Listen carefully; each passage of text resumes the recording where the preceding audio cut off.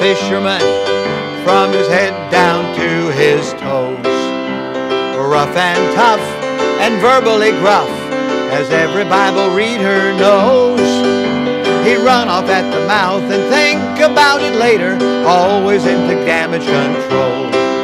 When Jesus was tried 3 times, Peter denied he ever knew him. What a troubled soul. Peter, Simon Peter, there's a lot of him in you and me. The spirit is willing, but the flesh is weak, as troubled as the waves of the sea. He'd run off at the mouth, think about it later, always into damage control. When Jesus was tried 3 times, Peter denied he ever knew him. What a troubled soul.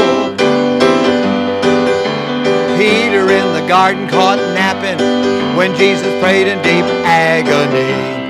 When trouble came, Peter was so far off his game, he turned tail and ran in full retreat. He followed afar off, cowered in the darkness, still into damage control. When Jesus was tried 3 times, Peter denied he ever knew him. What a troubled soul. Peter, Simon Peter, there's a lot of him in you and me. Peter did weep, Jesus said, feed my sheep. He asked Peter, do you love me more than these? Well, Peter got right, served the Lord with his might, and with power preached to the lost. And the Holy Spirit took control, God saved 3,000 souls. Peter preached on Pentecost. The Holy Spirit took control, God saved 3,000 souls. Peter preached on Pentecost. Peter, Simon Peter, there's a lot of him in you and me.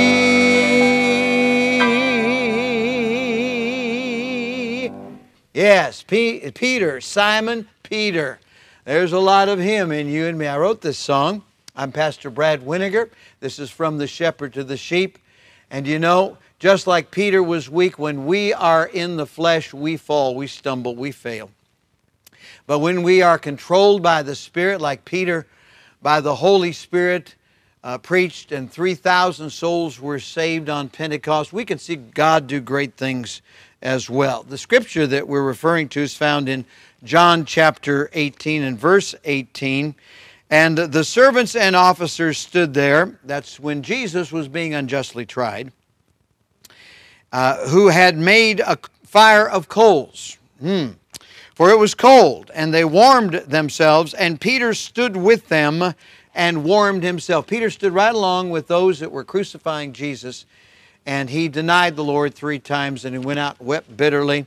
But on a seashore, Jesus prepared breakfast for the disciples that had gone fishing, and he asked these probing questions. He said, Peter, lovest thou me more than these? Feed my sheep, feed my lambs.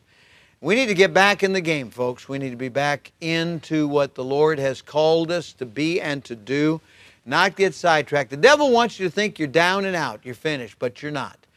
Jesus Christ is alive and on the throne, and we're still breathing, and there's still hope, and there's still an opportunity. And someone to whom I'm speaking right now, you're listening to what I'm saying. You're viewing this broadcast, and you know that you are just like Peter. You have fallen, you've given up. There you are in the dust. Well, get back up again, because Jesus wants you to go again. Let's pray. Father, we thank you for forgiveness, for redemption, for renewal. Thank you that Peter got another chance. And there's a lot of him in me, and there's a lot of him in those that are viewing right now. With heads bowed and eyes closed, maybe you've never been saved, and you need to get saved right now. Call upon the name of the Lord. Say, Lord Jesus, come in my heart. Save me right now. Be my personal Savior. Take away my sins and take me to heaven when I die. If you prayed that prayer and you meant it, let us know, please. We'd love to help you.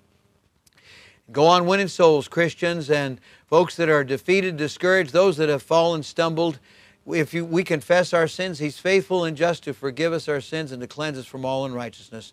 Won't you right now ask Him to forgive you and restore you? And Lord, we thank you for those right now that are coming back into fellowship. Lord, bless each and every one, we pray in Jesus' name. Amen and amen. Peter, Simon Peter, There's a lot of Him in you and me. God bless you today.